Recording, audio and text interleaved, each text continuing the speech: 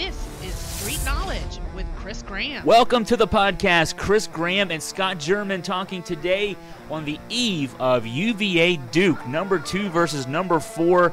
And, Scott and I were talking about it. For me, anyway, I wish it was already Saturday at 2 o'clock. But, we got some time. We got some time to enjoy, I guess, the last few hours of the walk-up to this game. And, anticipate a lot. Scott, how are you keeping sane right now? It's hard for me to. So how are you keeping sane right now? Lots of walks and fresh air and adult beverages. Well, I can't say adult beverages, I guess, because I don't consume adult beverages. But I'm just trying to read about things, other issues, and other events in the world that might be, some people might consider more important, like Trump and things going on in the basketball world that outside of UVA. But it's difficult. It's very difficult. But it's going about pretty good, and I'm ready for it to tip off tomorrow. So I've talked, Scott, and Jeff Fife was with me yesterday. We talked. I broke down the game and some of the keys. Want to get your sense of your thoughts on that. I mean, you've been watching this program for your entire life. You've been covering them for 40+ years. What do you see as some of the keys to the game for Virginia? And we have to admit, it will be an upset, even though Virginia's number 2, Duke's number 4. You're on the road at the number 4 team. So what would it take for Virginia to pull the upset and beat Duke tomorrow? Well, for Virginia to play Virginia basketball. And, if you're going to ask me, am I confident that Virginia's going to go down to Cameron and win tomorrow? I'm going to say that I am more confident that Virginia can go in there and get a win now than I was even as little as 2 weeks ago. Mm-hmm. And the reason for that is one player, and that's DeAndre Hunter. Because now I'm convinced. I was never not convinced that we couldn't defensively clamp down on Duke, but I was a little concerned that we would have enough offensively to battle Duke. But with the emergence of Hunter and how well he's played offensively for the last couple of weeks, and also, we don't want to go too far without mentioning how well he's played defensively, because we all know it doesn't matter how good of an offensive player he is. He'd be on the bench with one of the best seats in the house if he wasn't holding up his end of the bargain on the defensive floor, on the defensive end of the floor. So because DeAndre has stepped up his game offensively and has given us another complete dimension to our game, I'm a lot more confident than I was 2 weeks ago. But I'm still probably slightly less than 50%. But 2 weeks ago, I probably would have been somewhere around the 20% probability, if that means anything. I'll throw out too. So DeAndre Hunter, we've been talking a lot, and I've been writing a lot about DeAndre Hunter the last few weeks because his emergence. 5 of the last 6 games in ACC play, double figures for him scoring. Even the other night against Clemson, didn't have double digits in that game, but he played stellar defense, a season-high 27 minutes with Isaiah Wilkins on the bench for the last 17 minutes of that shutdown of Clemson in that 61-36 win. I'll throw Jack Salt out there. We talk about Salt a lot too. Not a lot of Virginia fans and certainly the media thinks much about Jack Salt. He's sort of just a appendage on this fist of the Virginia defense in a lot of ways. He doesn't put stats up, and not just offensive stats. He doesn't even have a lot of rebounding stats or block shot stats. But he plays 20 to 25 minutes a game for a reason. His positional defense in the post. And against this Duke team, the size this Duke team has, that's the only thing that worries me, is that you got Marvin Bagley III and Wendell Carter. They're both 6'10", 6'11". I think Bagley's 6'11". He's 230, so he's a little thinner there at his height. But Carter is 6'10", about 255. Big boy, and so Salt's going to have. And we might have to have Salt go 30 minutes tomorrow to be able to guard one of those two guys. I'm not sure which guy that that Tony puts him on. And certainly Isaiah Wilkins, he's the best defensive player in the country, post or perimeter, but Isaiah's given up some size here. He's 6'7", listed at 6'7". I'm not sure if he's actually 6'7". Now, he's stouter than he was in past years. He's about 235, 240, up from when he was a freshman. He was 220. But he's going to give up some inches, to those guys in the post. Hunter probably does too. Hunter gives up inches and size. He's about 215. So we're going to need Jack Salt to really, stay out of foul trouble early, but also just bang with whoever he's with, and he's probably going to have time on both of those big guys. Salt's going to be a real key. Even if he doesn't score a point, grab more than a couple of rebounds, how Jack Salt plays, I think, goes a long way to determining how Virginia plays tomorrow. I agree. He's going to have to give us a Jack Salt-like performance and up it maybe just a tad bit. And that doesn't mean anything's going to show up in the offensive category as far as points. But, and he's probably going to be asked to play a few more minutes. I wouldn't be surprised if his minute total does get into the upper 20s, maybe even hit the 30-minute mark, provided that all-important X factor is that he doesn't step off the bus down in Durham tomorrow with 2 fouls. And we know that's certainly within the realm of possibility. Another thing that I feel confident about, that makes me feel a little more confident, is I was reading an interesting article, and I think it was a very Duke biased article about how improved the Duke defense was over the course of the last 4 or 5 games. Well, Chris, do you know, over the last 5 games, Duke has played the 2 worst teams in the Atlantic Coast Conference 3 times. They played Pitt twice and Wake once. Actually, Wake twice. Actually, Wake twice. The 4 of their last 5 have been 2 against Wake and 2 against Pitt. So you're right on there. They should be playing better defense, right? They should be playing better statistically. They should be playing better everything when they're playing the right now the bottom dwellers of the ACC. 4 out of 5 games. That's as big a candy run as I could possibly imagine a team having this year in the ACC. So from that standpoint, what are they going to? How are they going to respond? At least on the defensive end of the floor, or excuse me, when they're playing, how are they going to respond to this Virginia defense? I mean, that's not. I know when the schedule laid out, I'm sure Krzyzewski, no one had a crystal ball to see that these 2 teams, Wake and Pitt, would be playing so poorly. But it is what it is, and that certainly hasn't really given Duke a whole lot of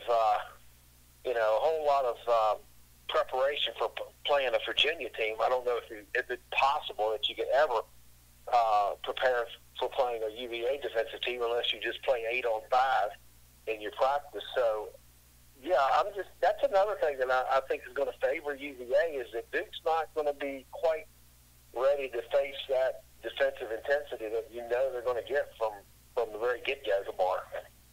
Well, and for all the talk about Virginia having a supposed glut of home games at the start of the ACC schedule, and Virginia's played 5 of 8 at home. This will be the 9th game, and it'll be the 4th on the road. The 3 of the last 4 for Duke have been at home, and those three were Wake, Pitt, and Wake. Excuse me. Yeah, I'm sorry. It's 2 of 4, but Wake home with Wake, at Miami, home with Pitt, and then away at Wake, which isn't much of a road game, just a few miles down the road in a not very difficult environment to play in. They did beat Miami and beat them on the road. That was an impressive win. They were down 13, 7 minutes to go, and took over with their defense. Their defense, though, they went zone. And Miami also struggled against Louisville. Louisville doesn't play a zone technically, but their man looks like a zone. I watched a lot of that game the other night.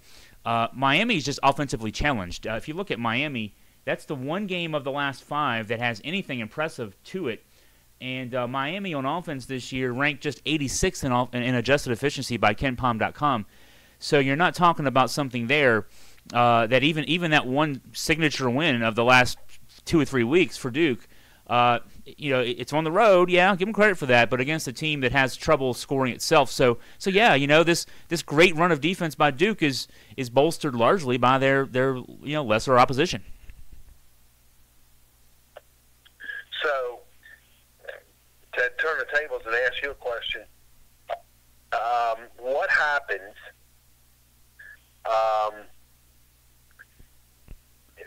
who do you think's facing the more pressure in this game, Virginia or Duke? And what happens if Virginia does beat Duke for these two teams? Does it mean anything at all? I mean, really? I mean, one game in an Atlantic Coast Conference schedule of 18. If you're the coach of Duke or Virginia, if you win or lose, how do you spend the rest of the season? Well, I know that we as Virginia fans and followers know what the Dukes and Carolinas have known for a long time, which is you want to win every game you go out there and play in the regular season, but the games that really count are the ones in March. So that said, this is an important barometer for both teams. It's a more important barometer for Duke, I would say. Virginia's 8-0. Even if they lose the game, they're 8-1. Even if they lose by 30 points at Duke, you write that off and say, well, it was at Duke. They needed it more, etc. If you're Duke, you've lost twice to lesser opposition. I mean, no offense to Boston College and NC State, but NC State may be on the bubble of the NCAA tournament. I don't know that they are right now, and Boston College isn't even near the bubble of the NCAA tournament. And Duke lost to both those teams now on the road, yes, but they didn't play good defense either of those games. They didn't play obviously as good offense as they could have because they lost those games to those teams. And, Duke can ill afford a loss at home. Not for, it's not about the ACC regular season. We Virginia fans especially, we haven't, our run of success has been recent. So anytime they get a chance to put a banner up, we want to put a banner up. But it's not about the ACC regular season as much, though, as the confidence of the team. And if Duke loses this game to a Virginia team that, boy, I mean, if you're Duke, you've got basically a six-man rotation. 5 of them are freshmen. All 6 of those guys are likely to be in the NBA draft next year because Grayson Allen's a senior. He's got to go. I mean, whether he's in the draft or not, he's done. But I think he's a first-round pick. And then I think 3 or 4 of those other guys are probably first-round picks, and the other 2 are probably second-round picks. I just don't think you're going to see any of those top 6 back next year, especially when you look at the recruiting class they have coming in next year. So if you're this Duke team, this is your chance, and really your only chance, between now and the NCAA tournament to establish yourself as a top team, because at this stage North Carolina is diminished. They lost to Virginia Tech the other night. They're not anybody that should they play Duke home and home obviously and I think the first game's in about 10 days or so, but Carolina's not a signature win even if they beat them twice. It's not a signature win. Honestly, Duke, this is the toughest game left on Duke's schedule until the NCAA tournament. And if they go out and lose this game at home to a Virginia team with supposedly far less talent than what Duke has on the floor, then I think what it does is for Coach K and for those players, it probably plants some big seeds of doubt into whatever ability they have to win a national championship. And so they need to go out there and win that just to be able to maintain confidence heading into March. I think that's true. I kind of look at it that there is some pressure. I mean, I'm not saying that Tony's going to, that hasn't already gotten into the kid's head about. In his mind, he's already knows how he's going to, move forward regardless. But I don't think a loss certainly doesn't damage the season or seeding significantly. I think, however, if you did lose to Duke, it doesn't, for the time being, would move us down in the seed line, and that could inevitably at the end of the season when the NCAA tournament selection committee makes their announcements, it could be the difference between being a number 1 or a number 2 seed. And that could be the difference between opening up here in our region, or maybe getting shipped out to the west somewhat. So if you lose to Duke, just going by what you just said, this is going to probably be Duke's toughest game the rest of the season. and they hold serve after tomorrow, then it might be hard for UVA to recapture that number one seed and stay local. I don't know if that really means anything at the end of the day when you open the turning play and you run into a hot team. But I mean, it could if you look at it just taking it further down the road. I'll throw that. That's a good point you make, and I'll throw out that ESPN, the BPI, the Basketball Power Index, they use their predictive analysis kind of machine to give you some thoughts on these kind of games. If they ran numbers on if Virginia wins, Virginia loses, Duke wins, Duke loses, what your chance is to be a number one national seed. If Virginia wins, they're 95% chance to be a number one national seed. I think that's probably low. They win this game, they're not losing the rest of the way, which is just, I can't believe I'm even saying that out loud. But you look at the rest of the schedule, and they're favored. After this game, they're favored in every game the rest of the season. So if Virginia wins this game, 95% chance of being a number one seed. If Virginia loses the game, 87% chance of being a one seed because they still have that same schedule. That looks like they'll be favored every game the rest of the regular season. If Duke wins the game, there's a 65% chance to be a number one seed. Now, even if they win, 65% chance. If they lose, a 38% chance. Their schedule gets a lot tougher as the second half of the season goes on. They got Carolina twice, for example. They got Notre Dame. They got Syracuse. So their schedule gets a lot tougher. Virginia's is rather manageable. That said, yeah, I mean, this game 4 years ago, actually 3 years ago, I guess, it was the 2014-2015 season. Virginia entered this game with Duke, and that game was in Charlottesville that year. 19-0 record. That Duke team came in reeling a bit. They were 4-3 in the ACC at that point that year. Duke came back in the last 5 minutes, won that game, and didn't lose the rest of the way. Actually, they lost one game in the ACC tournament, so they lost one game after the Virginia game. The rest of the way, won 6 in March and April and won the NCAA tournament.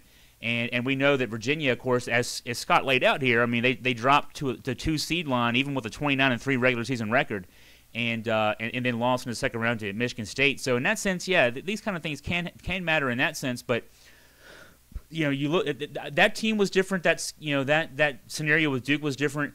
I think that's why I still throw out there that this game is much more important for Duke because they win this game, and it could be the ignition point, kind of like for that 2015 team that had Jamil Okafor and Justice Winslow and a young Grayson Allen at that point.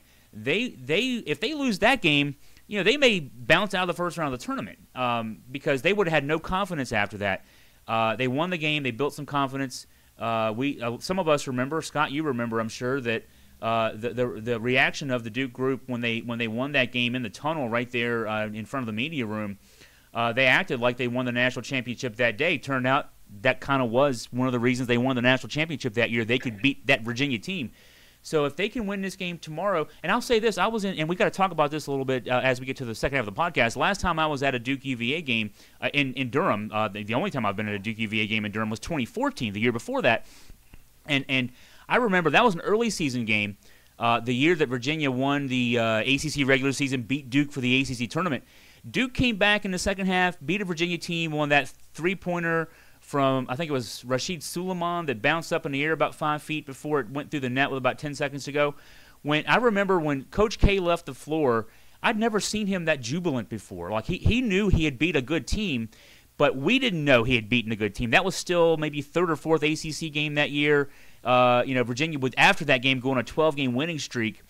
But he knew that he had done something that day for his team to beat that Virginia team.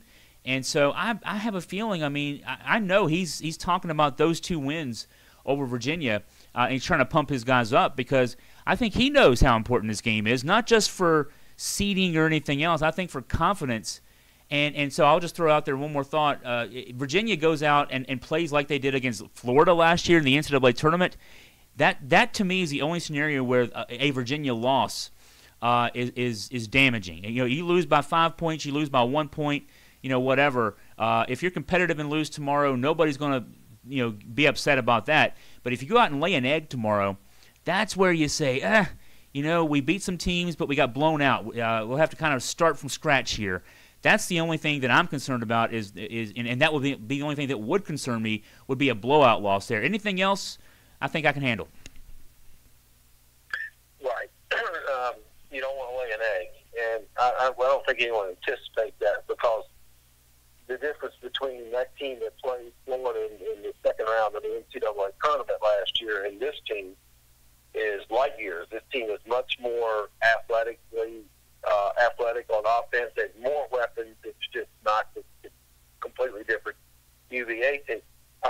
Now, regardless of what we think of Mike Krzyzewski, and we can't really probably say a lot of what we think of him over the air, but the thing he is good at is that, inspiring his teams. And I remember reading an article, and it made me feel kind of good at the time, that he, in that 14-15 season, he actually attributed Duke getting over the hump and being a national championship quality team in that game against Virginia that you were talking about when they beat us in JPJ. Is that correct? That's right. Yep. 19-0. Yeah. And they hadn't been playing that good a defense all year, and they played a much better defensive game that night. Certainly a passable defensive game. And they went on to be a much better defensive team for the rest of the year. And he in one of the articles I read, he looked back on the season and basically pointed to that night, that Saturday night in Charlottesville, being what put Duke over the hump as far as being a team that had legitimate national championship hopes. And I'm sure he's not letting that fact. He's not letting that elude his current team. Because no one's saying this is a good defensive Duke team. I think their KenPom ratings is way low. I think they've improved a little bit lately, but hard not to imagine an improvement when you play Wake and Pitt 4 out of 5 games. So, knowing Krzyzewski, that's a fact that he's impressive upon this team. Hey, people say we don't play great games. There's a chance to really show who we are and what it's going to take to win a national championship. So, I don't think anyone will be surprised or should be surprised if we don't see Duke's A game defensively tomorrow. Yeah. What is Duke's A game? What are they capable of if you play?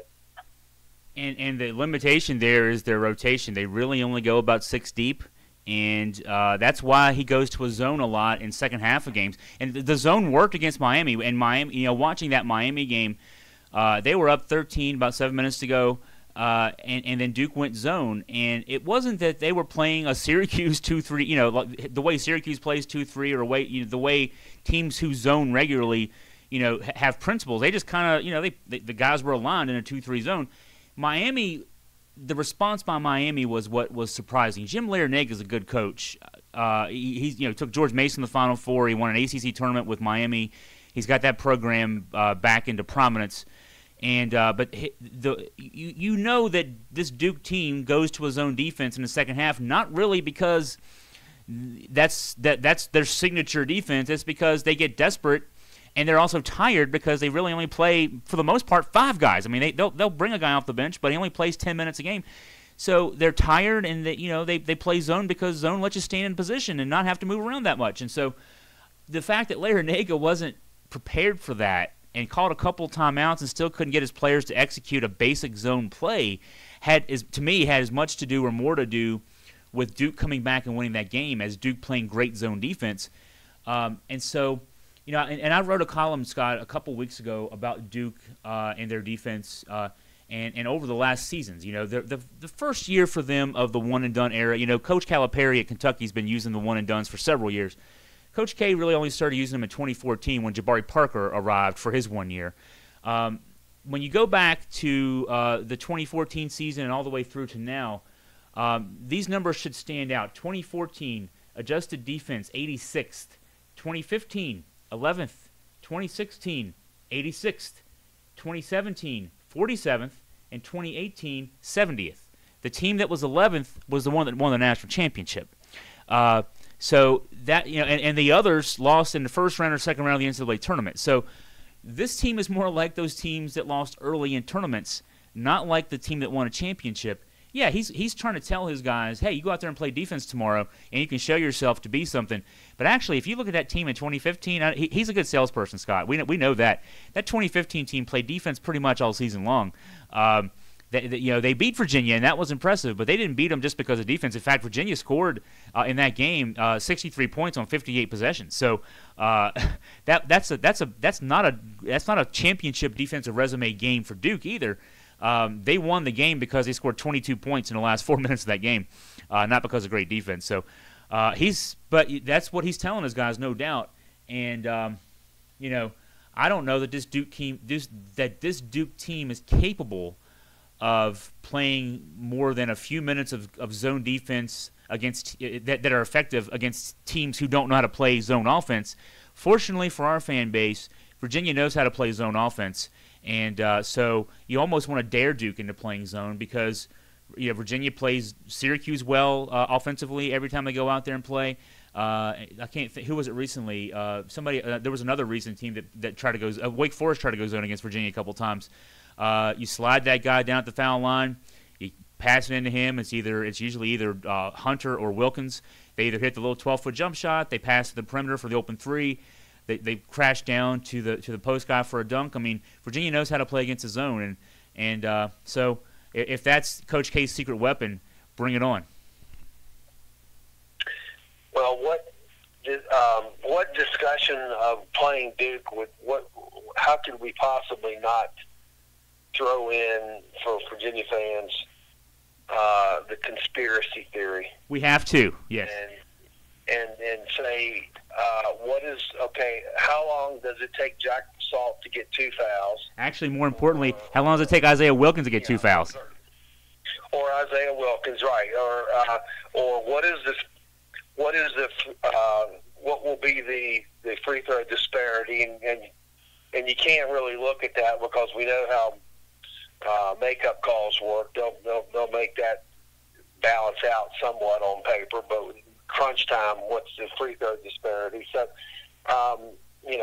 we wouldn't be true UVA fans if we didn't throw that out a little bit. So, with that said, I'm just kind of trying to find out if there's any way of knowing in advance who the officiating crew will be tomorrow. But I don't guess the network or the conference puts that out in advance. I don't even know that it matters what their names are because they'll get their pregame reports telling them what to do.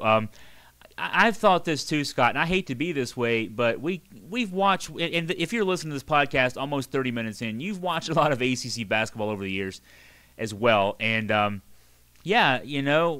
think we'll all be watching for that first 4 minutes before the first media timeout. Does Virginia have a guy on the bench with 2 fouls, and is it either Salt or Wilkins or both? I mean, do we see a chintzy offensive foul called on Ty Jerome? Do we see the Duke guys getting away with grabbing and clutching Kyle Guy on screens and not getting called for that?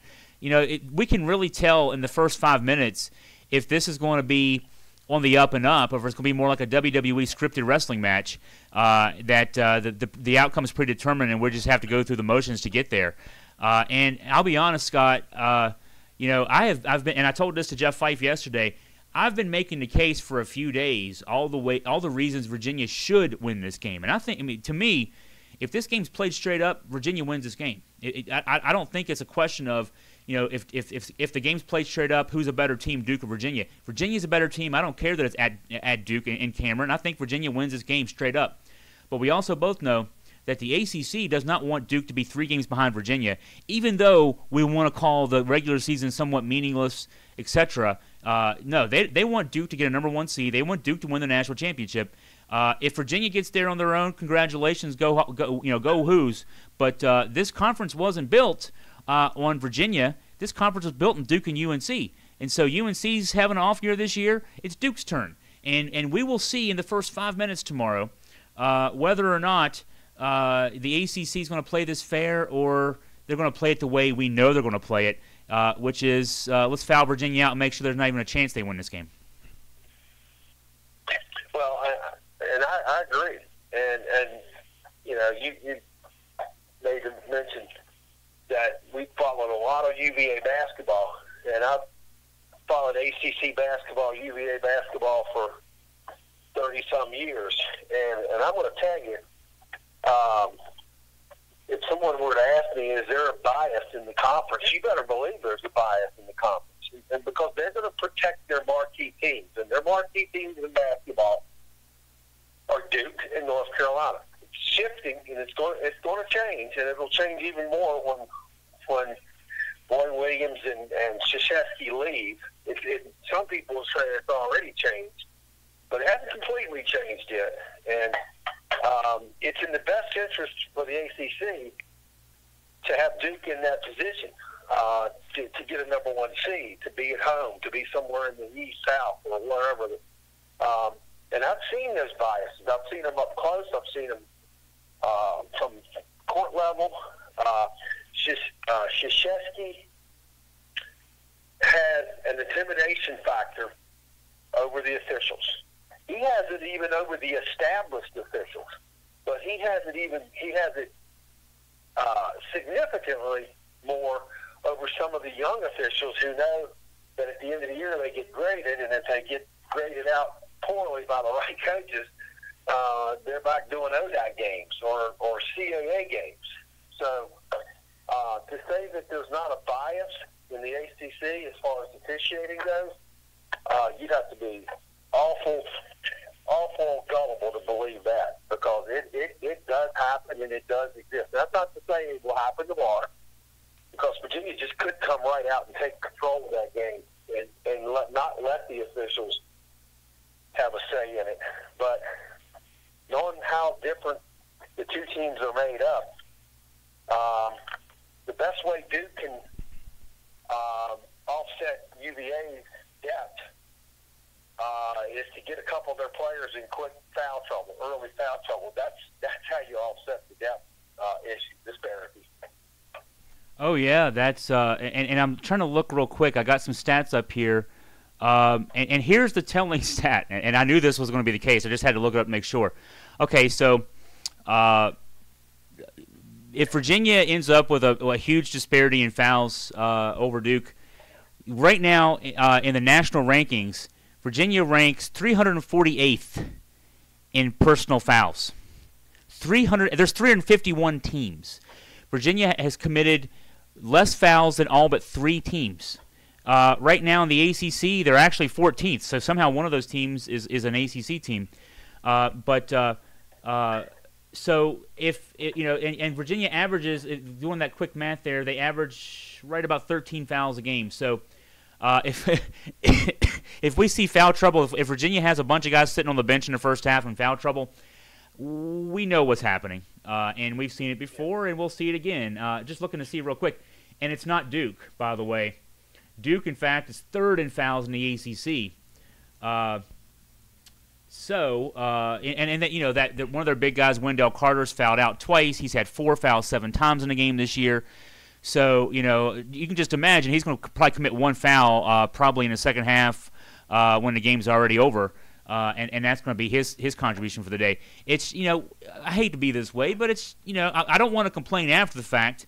So we're complaining before the fact. We're just preparing people. We're prepared. Yeah. We're not going to do that after the fact, because that sounds like we're whining, crybabies or sour grapes, or we're just preparing people.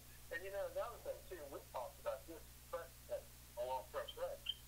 The officials can make those total fouls just about anything they want, and they do. In fact, I had one that helped one of the Hall of Fame officials in college basketball. When asked directly, is there such a thing as a makeup call? And he looked at me and said, "You better believe it." And I since then I've seen that happen over and over and over. It's not how many fouls, it's when they're called and to whom they're called. So at the end of the first half, the fouls are going to be, I think, they're probably going to be pretty equally divided. Virginia may have 10, Duke may have 7 or 11 and 8.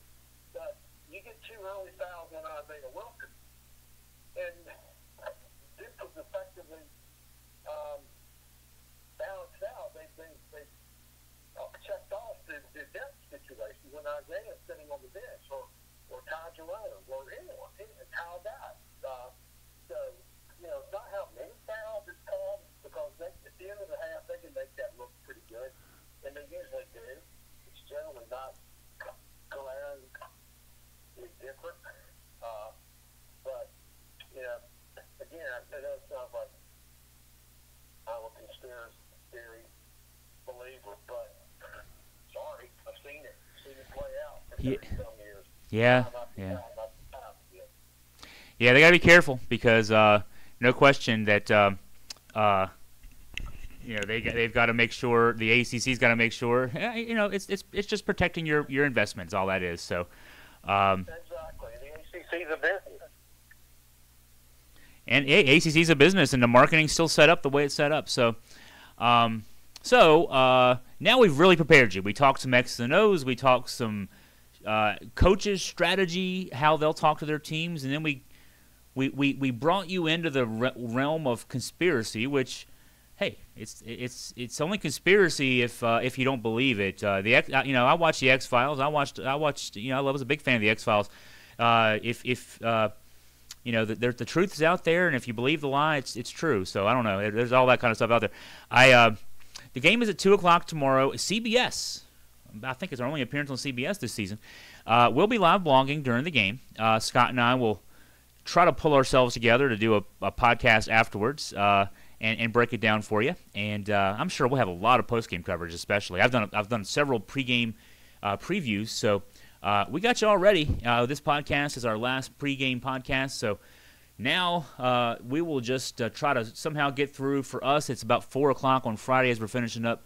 We'll try to get through the next 22 hours somehow, some way. And Scott, I wish you the best of luck because I'm already frothing at the mouth. I don't know how you're going to get through the next 22 hours because I'm already spinning. I'm already that's where I am right now. So best of luck to you. Well, I will tell you this. I've sent the wife packing for the weekend and looking out for her best interest. And I only will ask this to UVA fans that are listening. If we do lose, please be kind to your pet. Don't be kicking the dog at the door. The sun will come up Sunday morning, I promise. Yeah, it'll come up either way. That's right. So, for Scott German, I'm Chris Graham signing off. Wahoo wah. Talk to you again soon.